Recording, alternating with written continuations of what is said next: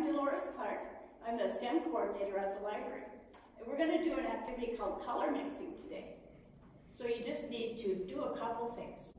Then go to this lesson plan and click on the link there.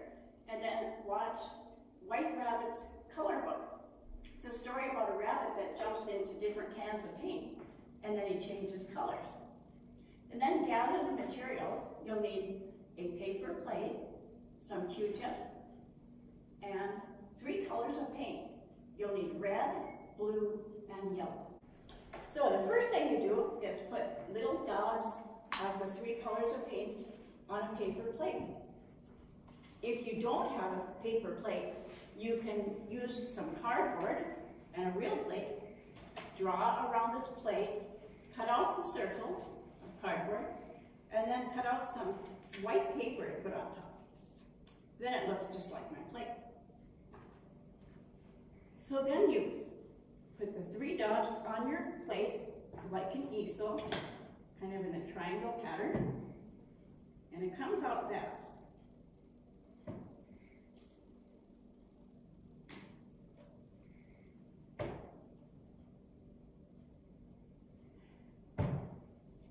In reality, there are only really 3 colors. There's yellow, red, and blue. From those 3 colors are made all the other colors. The next level up is called the secondary levels. From yellow and red is made orange. From red and blue is made purple. And from blue and yellow is made green. Then you take your Q-tip. We're going to make orange from red and yellow. I just use the other end of the Q-tip.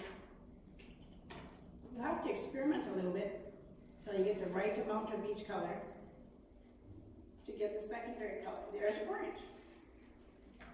Then we'll make green out of yellow and blue.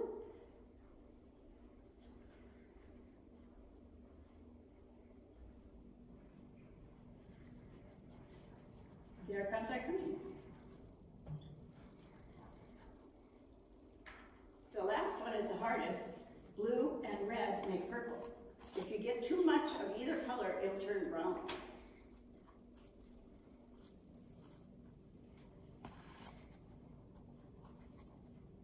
More blue than red, usually. There is purple. It's dark purple, but it's purple. And that is color.